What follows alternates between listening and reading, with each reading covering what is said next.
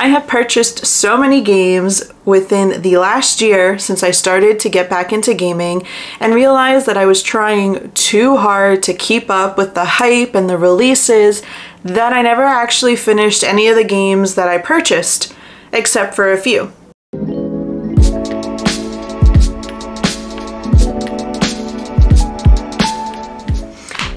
Welcome back to Cozy Bichota. My name is Natalia for anyone that's new here.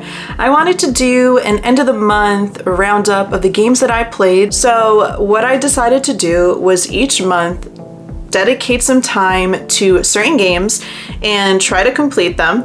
And if I don't complete them, they're gonna have to trickle into the next month, which I will get to soon in this video.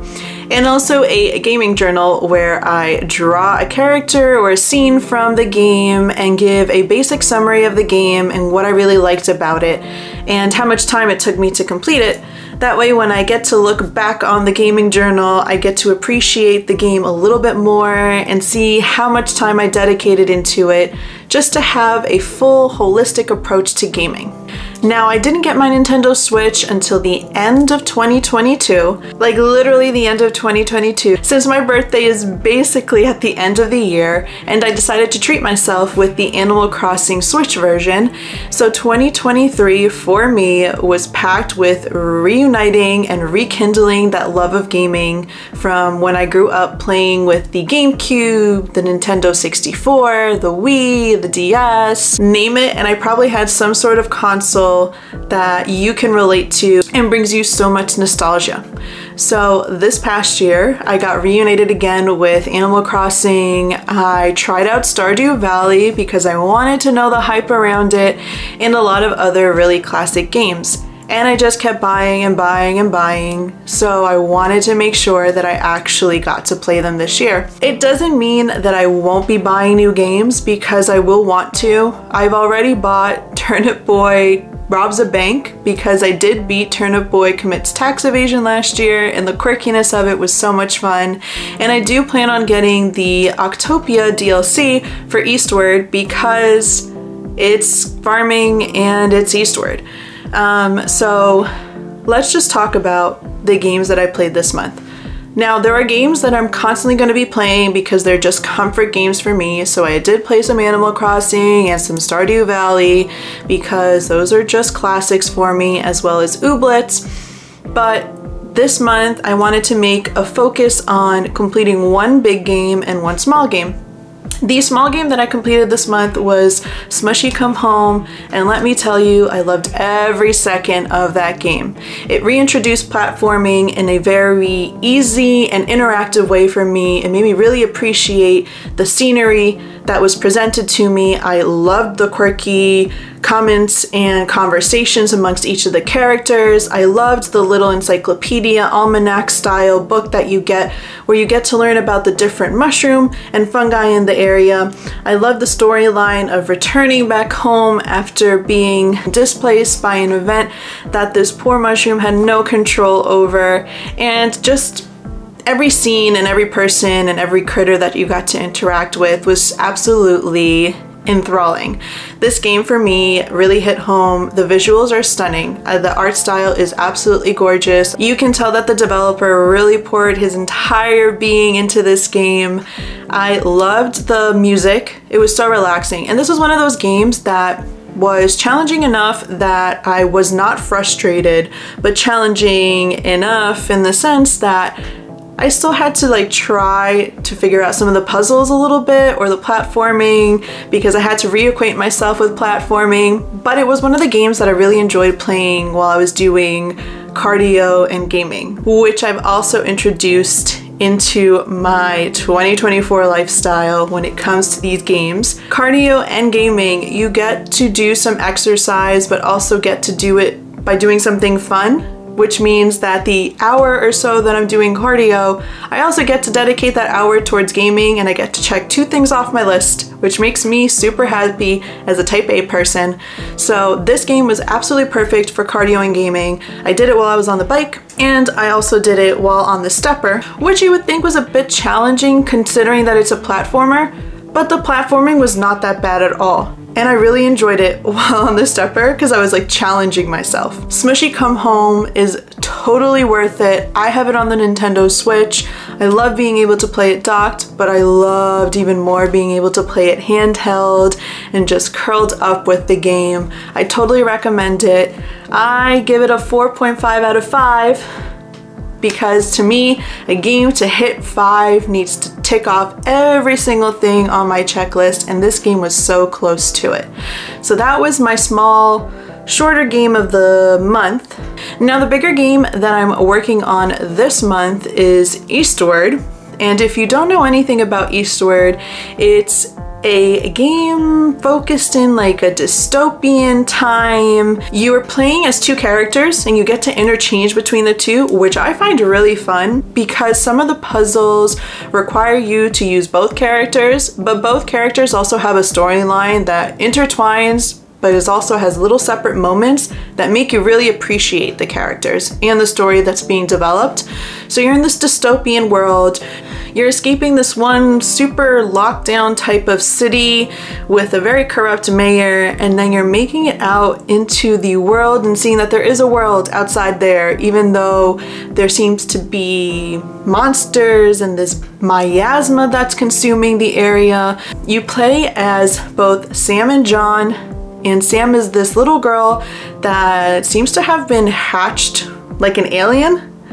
And John finds her and takes her under his wing and cares for her and brings her everywhere. It's kind of like a father-like figure to her. She's got this magical power to her, and there's this alter spiritual form to her that interacts with her constantly in the game. I have not finished the game, just to say. This is just a recap of what I've been able to encounter so far, because the game takes about 30 to 40 hours to complete. And to be honest, this month has been kind of hectic with trying to balance content and a full-time job and gaming. So I'm still about halfway through the game, I want to say, closer to more than halfway through the game. So I'll probably be finishing it up in February. But Sam's character is just so quirky and innocent, and she's so hyper and loves to interact with each character in the game. You get to interact with robots, you see all these different monsters, you get to see how she uses her magical powers to interact with some certain puzzles where only she can use her powers to get through it. And then you also get to play as John, who, for me, to be completely honest, I consider him like Pedro Pascal in the sense that he's like the daddy of the game. And by daddy, I mean daddy. As much as I don't like using that word, he kind of gives me those Pedro Pascal vibes. Like if you were to be watching The Last of Us, the relationship between the two, and then The Last of Us, and I'm just like, yes, I understand.